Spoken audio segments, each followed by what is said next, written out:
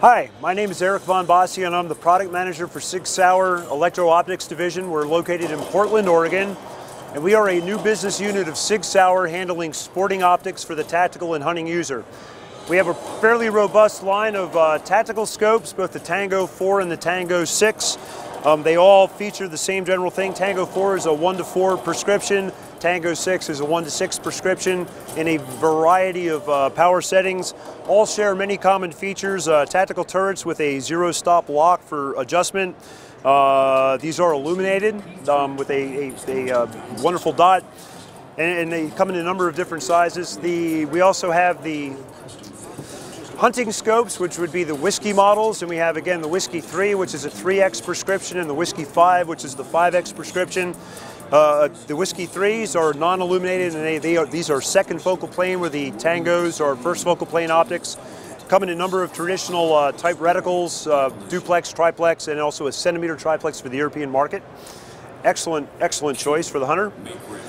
Part of the optics group, we also have a number of red dot sights, both open red dot reflex sights and closed red dots, designed for both ARs and pistol mounting, and a line of prismatic scopes, both a 3-power, which is a mid-price point.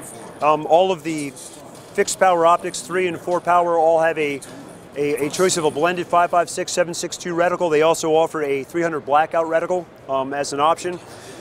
The Bravo 4 is probably our prime optic right now, and is a fixed 4-power designed to compete favorably against the Trijicon Hammer as well as the ACOG. Excellent optic, probably the widest field of view of anything that you'd find in a fixed power 4 optic that's out on the market itself. And then completing our optics line, we have behind us, we have a line of binoculars in 4 different price points, excellent binoculars, as well as a laser rangefinder, which we're getting reflective ranges of 2,000 meters and beyond, so an excellent choice. So people ask, why did Sig-Sauer get into the optics business? And the reason is very simple for us. We want to be able to offer a full system to our customers, and many of our overseas contracts, they like to source from one person. And it was just the right thing to do to make sure we can provide quality optics that live up to the Sig-Sauer name.